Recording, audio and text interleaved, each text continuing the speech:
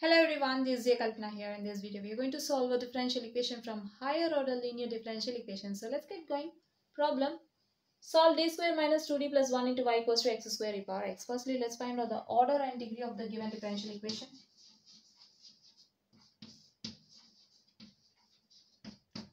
Identify the highest derivative here. D square is the highest derivative, so our order will be 1.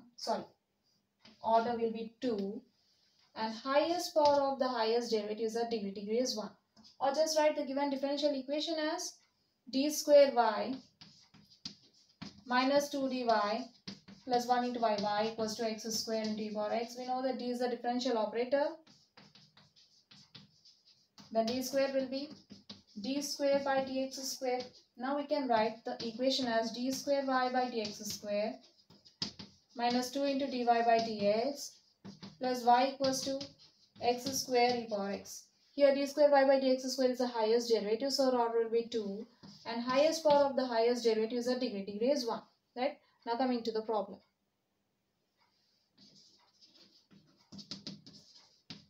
Given differential equation.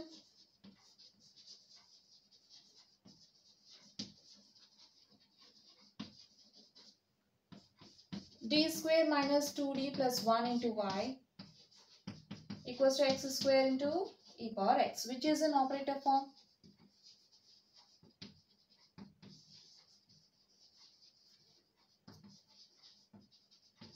F of d into y equals to q, where f of d equals to d square minus 2d plus 1 and q is x square e power x. Now we need to find the general solution to the given equation, which is given by y equals to yc plus yp. Here yc is a complementary function, yp is a particular integral. We'll find complementary function using the roots of the auxiliary equation of the homogeneous equation of the given non-homogeneous equation. Simply by putting RHS to 0, we'll get f of d into y equals to 0, our homogeneous equation of the given non-homogeneous equation. And we'll find yp using 1 by f of d into q. Right? So now let's find yc. We know that the auxiliary equation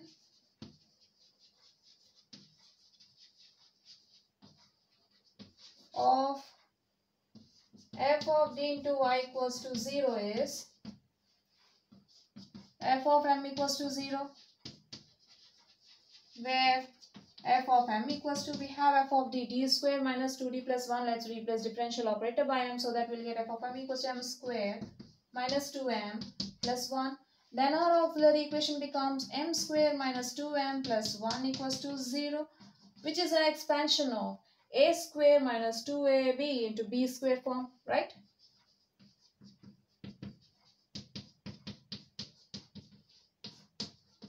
This looks like a square minus 2ab plus b square, which is an expansion of a minus b whole square. Right, again we can write it as m minus 1 into m minus 1 equals to 0. Now we equate each factor to 0. When m minus 1 equals to 0, we'll get m equals to 1. Since m minus 1 is repeating twice, so we'll get m equals to 1, 1. Equal roots.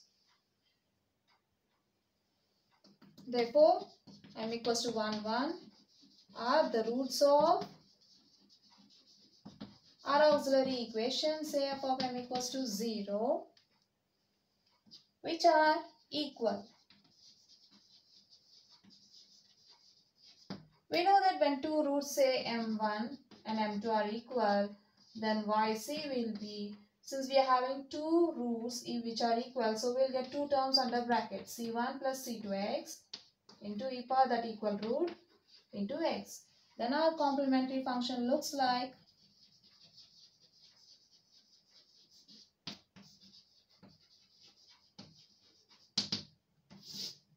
yc equals to c1 plus c2x into e power, for m equals to 1. We'll get 1 into x, which is equals to c1 plus c2x into e power x. Therefore, yc equals to c1 plus c2x into e power x. Now let's find yp, particular integral.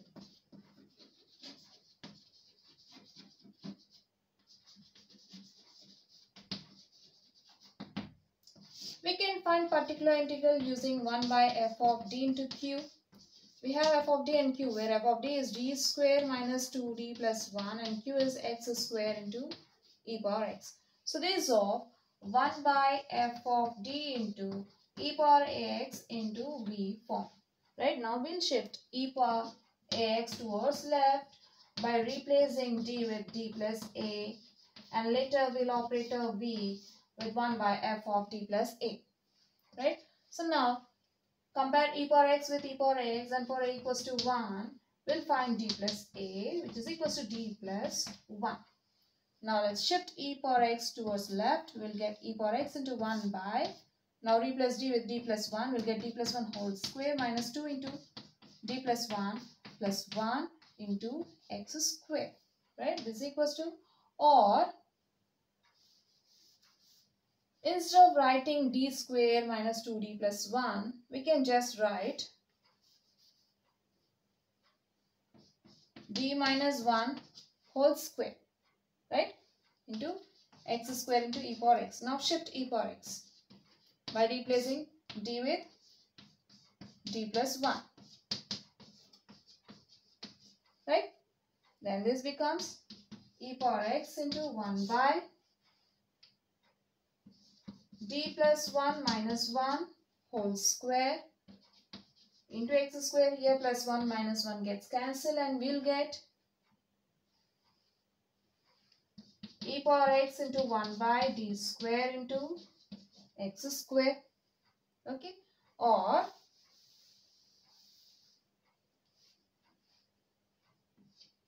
you can just go with the flow. E power x into 1 by, replace d with d plus 1, will get like this, is equals to e power x into 1 by d square plus 1 plus 2d minus 2d, minus 2 into plus 1 is minus 2 plus 1 into x square. Here plus 2d minus 2d gets cancelled. 1 plus 1, 2 minus 2 gets cancelled, right?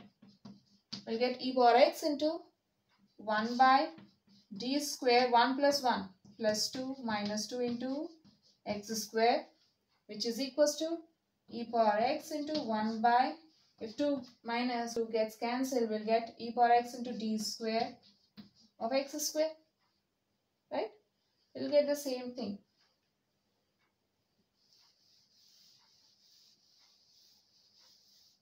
Now yp becomes e power x into, we are having 1 by d square into x square, right? Let's split 1 by d square as 1 by d into 1 by d and operate x square with 1 by d. If d is a differential operator, then 1 by d is an integral operator.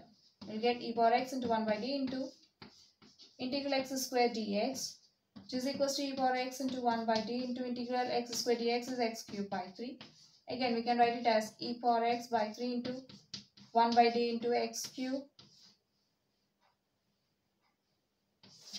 which is equals to e power x by 3 into integral x cube dx is equals to e power x by 3 into x power 4 by 4 is equals to e power x into x power 4 by 3, 4s are 12. Therefore, yp equals to x power 4 into e power x by 12. Now we are having yc and yp, right? So let's write the general solution. The general solution is given by y equals to yc plus yp. Then y equals to yc, we are having c1 plus c2x into e power x plus yp, x power 4 into e power x by 12. This completes the problem. So we have seen a problem from higher order linear differential equations in this video. Hope you'll understand. We'll see you in the next video. Until then, bye bye.